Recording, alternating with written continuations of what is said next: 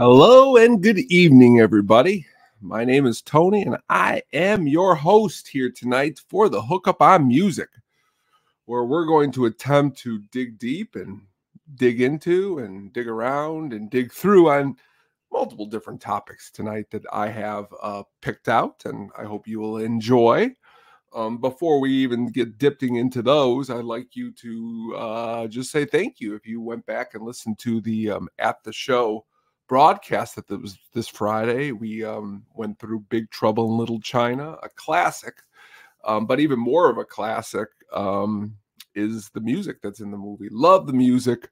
If you get a chance, please go to YouTube and type in Big Trouble in Little China by John Carpenter. Or let me just tell you, his band, Coupe de Villes, and watch the music video. It's just a great time. I can't get it out of my head because it feels like it's definitely something that you're not going to see very, very, very much, anymore in a movie. A director literally singing the theme for his movie, and an incredible movie at that. But that being said, we are here tonight to dig in and dig out some different things. Let's get started, okay? Let's get started on what we have here to dig in. And, well, as always, what have we been listening to? What are you listening to? A lot of different things coming through, old, new. One thing, brand new, just came out. I'm really going to suggest that you go and take a listen to, and that's we brought it up last week on our new album release, but it's Sleater-Kinney's new album. Okay, it's called Little Rope. Really, really, really, really, really good album. I'm a big fan of it because, the vibe. Really big fan of even down to the album cover. But kick off into this new year, just a band that is still putting out very, very, very solid albums. Okay. This is going to be their 11th album. Okay. They started their first album in 1995. Okay. Actually getting started as a band in 1994. Okay. If you aren't familiar with the band, currently is made up of Carrie Brownstein and Corinne Tucker.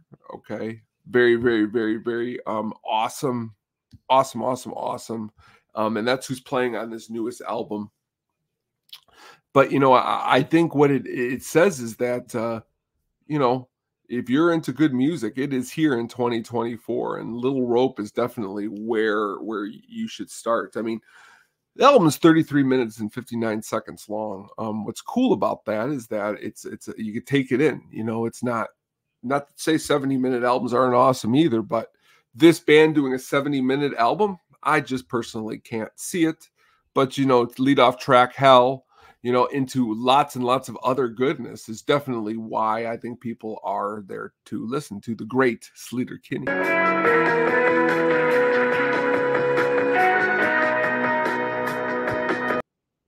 You hear the instrumentation right there. It's great on the album. So please, please, please check that one out.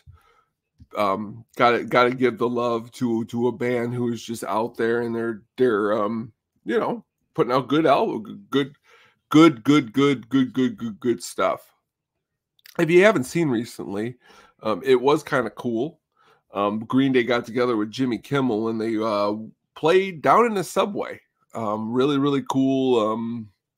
We're in disguises. Okay, we're in disguises. But they were there to promote their new album that also came out January 19th called Saviors. Okay, Saviors is a 15-song affair that has 46 minutes and 2 seconds. Okay, if you are interested in even checking this out as a fan, I would say go ahead and do it. Okay. A lot of people, I love when they do this, they compare it as the band's best work since American Idiot, the last one that was the big hit for them. So I love when they do that. I'm pretty sure some of the albums in between this one and that one, it was also a Return to Glory, a Return to, it's the Fastness, this, that. But definitely, if I were you, I would go ahead and check it out. If you're a fan of the band, if you're not, maybe don't check it out. But definitely, what does it really hurt to give this album a spin. Okay.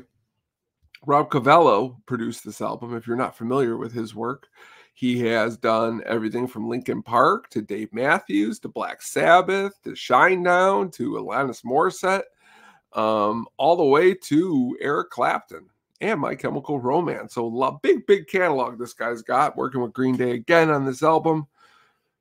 I don't know. Again, check it out. It's definitely not Kerplunk. It's not even Dookie, but they're coming to town this summer. So check them out on their tour, whatever city you live in. They're coming with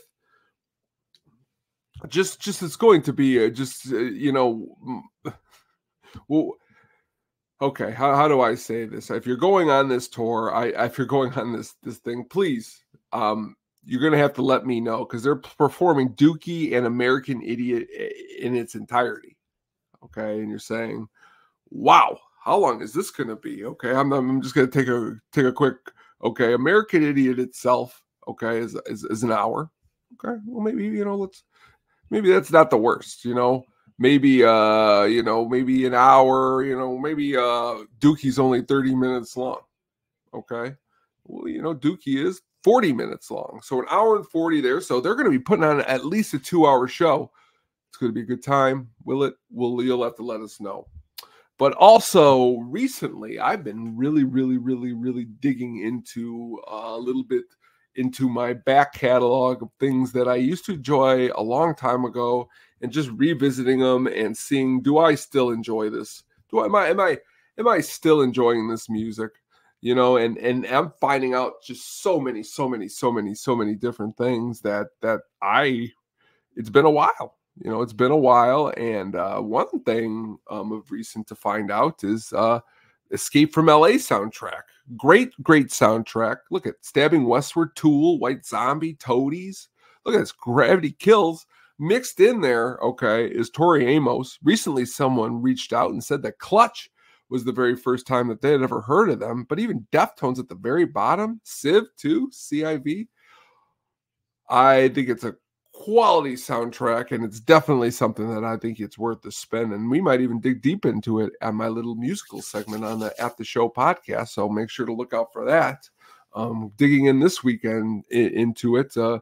Got a soundtrack that I'm anxious to talk about. It's a soundtrack that's got everybody on the soundtrack, from Roxette to the Red Hot Chili Peppers. So we're going to check out and see what that is.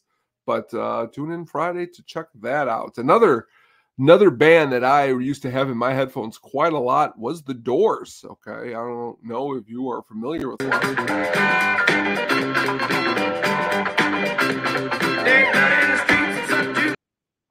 Peace Frog from Morrison Hotel. Great album. The band's 5th album. The band only had 6 albums during Jim Morrison's lifetime. I don't know if you would consider yourself what's the word I'm looking for? Would you consider the albums that came out after Jim Morrison passed away as Doors albums? I don't know. I don't know if that's something that, what's the word I'm looking for? They came out with 3 albums after he passed away: Other Voices, Full Circle, and American Prayer. I don't know. I like to just consider the first 6. The ones with Jim are the ones that, you want to focus in on. So, okay, as you go, of course, you got everything from, debut with The Doors. You got Soft Parade. You got Waiting for the Sun. You've got I forgot Strange Days, which was number 2. I'm so excited to get to Morrison Hotel, which is the last track, Maggie McGill. Check that track out.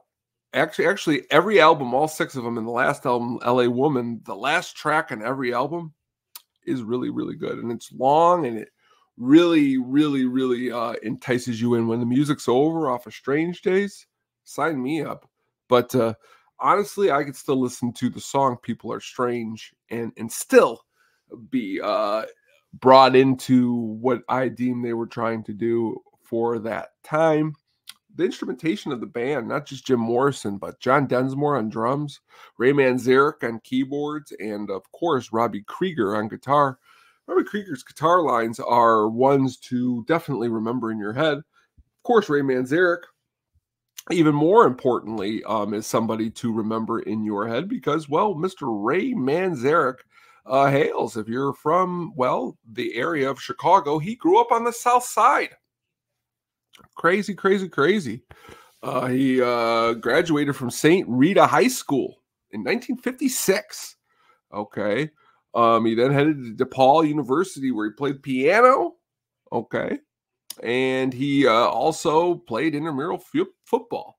Very interesting to hear that Ray Manzarek was doing all of this in Illinois, right around the bend here. Very, very cool that and I could be wrong. Someone please reach out and let me know. I think I've overheard that he even did maybe he came back and did a show in the gym sometime or did something. Please, please, please let me know. Very, very, very exciting that Ray Manzarek was from the South Side of Chicago, made his way all the way to California, and boom, the Doors were founded. But again, check into those albums, deep cuts. That's pretty much my favorite thing are deep cuts. Okay, so the Doors are just loaded with deep cuts. Okay, on the first album, what would you consider a deep cut? For me, the whole album isn't a deep cut, but I guess 20th Century Fox, pretty good track there. Deep cut, enjoy that one a lot. If you get another opportunity on Strange Jays, one of my favorites are My Eyes Have Seen You. Really cool again. Keyboard line, thank you very much. Waiting for the Sun. Great third album. Deep cut? I don't know. The Unknown Soldier? Not to Touch the Earth? Even Love Street, which I did not hear for the first time until the movie, which some people do not enjoy, but I enjoy Val Kilmer's performance. Also, I'm a big fan of what's the word I'm looking for? The title track on the Soft Parade. The Soft Parade, the song. Okay, an 8-minute and 40-second jam, which pretty much is compiled of 4, 5, 6 different sections. There's so many different sections going on. Very, very, very interesting song to hear Jim at the very beginning. He sounds like he's on another world, and then by the end, the song just drifts off into something else. Last album with, Morrison Hotel again, Maggie McGill, last track, really, really good. And at the beginning of this, I talked about Peace Frog, another really, really good track. But again, I always go back to this last album, LA Woman. Familiar with the title track? Yes. Familiar with Love Her Madly? Probably. Are you familiar with Riders on the Storm? Yes. But if you have not listened to The Wasp or Crawling Kingstake or Hyacinth House or Been Down So Long, please, please, please listen to that along with Cars Hiss By My Window. But that being said, those are some things of which we have been listening to and looking deeper into here at the Hookup. Again, check out that Sleater-Kinney album. You can tell right here on the screen if you're watching. The cover is very, very, very, very, very enticing. The album is very, very enticing, and that would I would say to be a huge, huge, huge pick of the week to go ahead and dig into. So do that for me. Now we head on to what I deem to be a little bit of a tale, a little bit of a story. I don't know if you remember this out there. Some of us might, some of us might not. Okay, there was things called the Columbia House. It was all called different types of things. Okay, back in the 70s, you would get 13 records or tapes for $1. Can you believe it? Why wouldn't everyone in the world sign up for this deal? Okay, as we went along into the 90s, okay, it was 12 hot hits for a cool penny. And if you were to look at one of these or pull one of these up, they would have so many great artists. I rember seeing the Chili Peppers on here for the first time, Blood Sugar Sex Magic, and I'd just be like, wow, this is just so cool. But you know what ends up happening is that it ends up being something that's just a little bit not, what's the word I'm looking for? It doesn't end up being what it really ends up to be. And the thing about it is that it kind of fizzled out. The thing is that number one, okay, the whole thing was what's the word I'm looking for? I don't know what to say. It was a certain time period, okay, where you would you would be able to buy all of this stuff, okay? And then what it would end up happening is that you get all this 10 for now, they weren't wrong, and then they'd start sending you other stuff and you'd be billed for it. So I personally never got to do this because right away I was told it was a scam, but I had lots of friends who would dig into this hot deal. And if you were out there and you were ever a part of this, please let me know a little bit more of how it worked, because from what I remember, a lot of people would be like, wow, look at this. This is really cool. I'm going to buy all these CDs and get them for only a penny. Wow, this is great. And then what would end up happening is again, these other CDs would come in and it wouldn't be the ones you'd want. Like you ordered Pantera, Guar, and Metallica, and you get those, and then all of a sudden, a month later, you're getting Bad by Michael Jackson or George Michael or something along that. Not to say those albums are bad, but I'm sure if you're a fan of the first three, you surely are not looking for those, and it's not something that's on your radar. It's just not. It's not on your radar to come and get those albums sent to you, and especially because then what they would do is you would be charged full price, so like $23 a CD. It was really kind of crazy the way the whole entire thing worked. When it happened, a lot of people ended up thinking that it was a negative billing practice. A lot of people just pretty much what would happen is this stuff would arrive in your junk mail. So personally, these would always arrive to the house, and I could just sit and look at these like a magazine. I'd be like, wow, look at these. Look at all these albums. Even looking at it back on the screen before doing this today, I didn't realize or forgot about how much I really put into some of the stock into these things. When not even, I'd circle them. I'm going to get this one, that one, this one, that one. Well, a time came where somebody in my class, I could believe it was 7th grade. It has to have been, or 6th grade. He has this booklet. It's a Columbia House booklet, okay? It's got all the bands and everything inside it. All I want to really do is look at this thing because, again, as you know, that's why we have the show. I was obsessed with music even back in 6th and 7th grade. Just wanted, back then, I just wanted it. I wanted more and more and more, and to be able to look at a magazine. Well, I had a Sega Genesis controller, okay? And I'll never forget me and this gentleman in my class who was a friend. He went, and it was like, okay, let's see, let's trade for a couple days. I'll take this magazine that was for free that you got in the mail, and I'll give you this controller. Well, a couple days passed. I wanted my controller back. He would not give me the controller. The controller was in his backpack. Okay, I'll never forget this. The controller was in his backpack, and I wanted my controller back. I got in trouble for going into the backpack and getting my controller out and putting this Columbia House magazine into the backpack. Just really confused me of why I got in trouble. Because number one, I mean, maybe it was a learning lesson. I should never have been trading a game controller for a Columbia House magazine. But I still, I guess, or, I could understand. I mean, it was his property that I went into, but it was my controller in the property, and he was holding it hostage over a Columbia House magazine, which I'm still to this day floored that I would do this. But this is the dedication that I had to music, everybody. That's why I'm sharing this story, of the dedication of wanting to give up a video game controller to get more of that music. And that's still today. This was actually, I could say, coming towards the end of some of my serious video game playing, because at this moment, when you could see that a magazine with just album titles on it or in it, this is something that I'm definitely going to want to get myself involved with more. But crazy little story. It was a crazy little time for a crazy little thing that has been that went on. Another thing that's crazy, and we love around here, is Iron Maiden.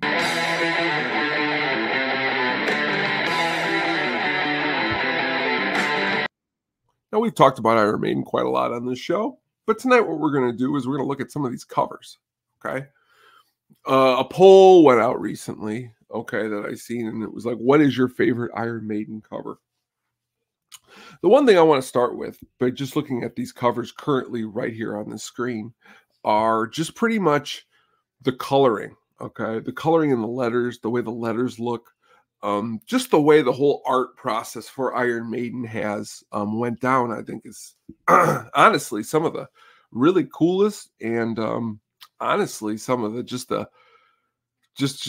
some of in heavy music. I don't know if there's a more cooler set of album covers, really. You know, I mean, it pretty much speaks to you what's on these album covers. The Number of the Beast was the first one that I took notice to. But recently, Peace of Mind. Definitely enjoy that one. The Gentleman, that was the one. If you're looking, and he's in the top. It's in the top right, all the way down, and he's a man. He's chains, like it looks like he's kind of like in an insane asylum. You know, but you know, look at Power Slave. You know, look at like the way the yellow, the temples. That's one's really cool.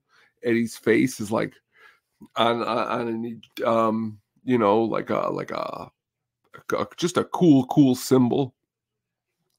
Fear of the Dark, though, the little creature there in the trees, I always thought of him to be someone like the little creature that's in a little movie called Twilight Zone, the movie, in the airplane scene there. Really awesome. But just the indication that the band, even on their current Somewhere in Time tour, that album covers in the second from top row, and it looks futuristic, kind of like Terminator. I think that album, you know, for a long time, I was like, I don't know if I like this album. 80s, you know, I don't know, lady. I like that album quite a lot. Wasted Time. One of my personal favorites, and just a really all around good thing, you know, because you know we give you the word here.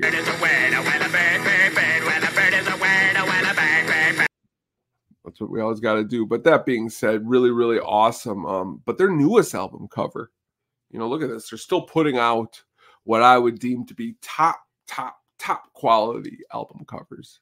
I'm still working on the pronunciation for this new album, Senjutsu. But really cool, the samurai, Back to the Big Trouble in Little China, just gives off a really cool, you know, like some of the characters in that movie wear this same outfit. But really cool lettering again, just the way the letters all kind of look with the red. Great album all around. All these albums, the music on them is amazing. We know that, but we're just looking at how cool the album covers are. I mean, you know, when you got cool samurais holding swords, you're saying to yourself, this is definitely going to be what I would say just an all around good album or good experience. And you know what, that's where we always seem to find ourselves here, just having a good time. Okay, I mean, I'm just ecstatic here to be sharing and talking about Iron Maiden album covers with you.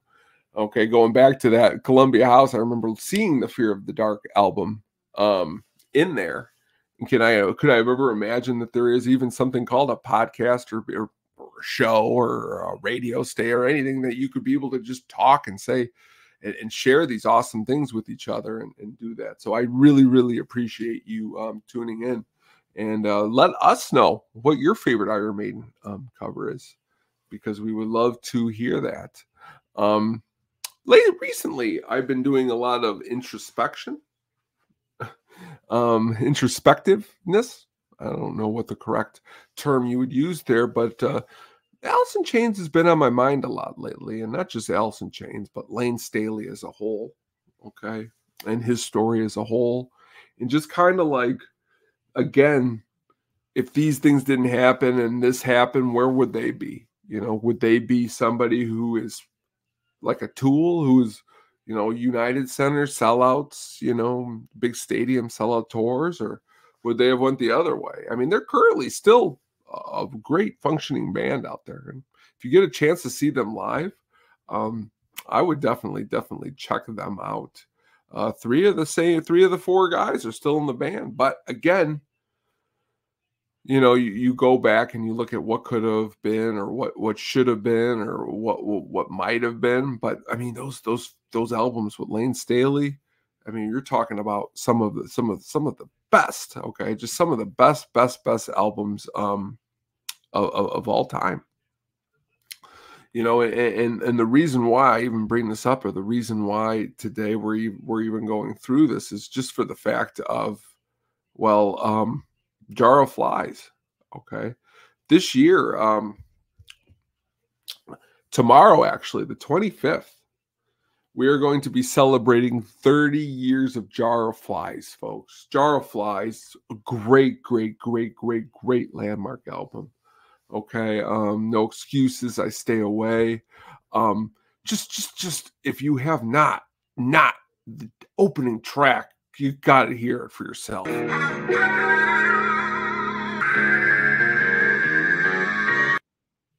I love this album so much because it's pretty much like, wow, what really, really, really, really, really could have been. Okay, Jar of Flies. Okay, it's not a long album. Only it's got 7 songs. It's 30 minutes. So I mean, it's almost a Sleater-Kinney length. But again, it's different for them. They were out on tour a long time, and they wanted to see what their new bassist Mike Inez was bringing to the table, and they really busted out the acoustics. That song's got some really, really cool guitar on it, and just the lyrics. Lane's lyrics are just, oh, they are biting. Okay, Nutshell, which now unfortunately is the song that makes the rest of the band think of him the most, because he was being very honest in the song. If you listen to the lyrics, pretty much to me, I don't know a song that gets more real. And yet I fight this battle all alone. No one to cry to, no place to call home. The one thing we always have to remember is it doesn't matter how top or where you are or whatever band you're in. It doesn't matter how close people could be to you. Sometimes the struggle is really so huge that sadly, just, I think of just many, many, many, many different situations in this whole entire thing. And the album itself, dig into the album, and think of what could have been, think of what's going on right there. Just think of all of the greatness that this band preceded at this place in time. At a later date, we'll go through other albums by them, but Jar of Flies is celebrating 30 years. Okay, on top of being an amazing album, it's just got a really, really, really, really, really, really cool cover. And on top of having a really, really, really, really, really, really cool cover, it's got great songs. Okay, just like everything we talked about here tonight. It's all about the great songs. It's all about, what can we throw and listen to make us feel good in the moment. And we do a really good job that together here, because we're always interacting and we're always talking and you're always reaching out. And I'm available 24/7. Any non-musical items. I mean, that's the reason. Okay. Where we go through these things together and we experience them, and reading about Lane, it makes you just think of how precious and how awesome just listening to music and probably playing music for some is. So go back tonight, and as I stated, listen to that Sleater-Kinney album. You're really not going to regret it. Okay, listen to those 6 Doors albums. Okay, even if it's the songs that you are familiar with, blast Love Her Madly, So Loud, and Love You Two Times. So Loud, it's going to just blow the speakers out. I mean, that's really all I can say here tonight, is we want to blow speakers out. We want to rock so much that people are going to say, hey, you know what? This is it. It's Love Me Two Times. I think that's what I said, right? Or did I say love you? No, I said love me 2 times. Well, whatever I said. Folks, thank you so much for joining me tonight, okay? If you have not yet, please, and go back. This Sunday, I just dropped a 1995 album cut. If you have not checked that out, please check that out, and all the other old album cuts, everything from Jeff Healey from Roadhouse. Just announced a new one of those. And then we also got a little bit of, like I said, 1995, dig into that. Hums on there, some Primus, some Tupac, some this, some that. go back and do this, okay? Please, for me. Please check out this Friday. We're going to be live for At the Show podcast, talking the usual suspects. It's going to be great. Go back and check At the Draft podcast. It's really, it's getting drafty in here. I always mess that up. At the Show, it's getting drafty in here podcast. Check that out. Really awesome. The last episode was some of the worst transactions in Chicago sports history. Go check out the sadisticpenguinstudios.com website. It's got really cool articles. CPG is really putting out some really awesome stuff on video games he's been playing and really awful movies he's been seeing. So everybody out there, thank you so much. I hope you have a really good weekend. My name is Tony. This is the Hookup on Music. If you ever would like to tune in or join or come on in, please shout out. Until the next time, keep those double grooves spinning, everybody. See you next week.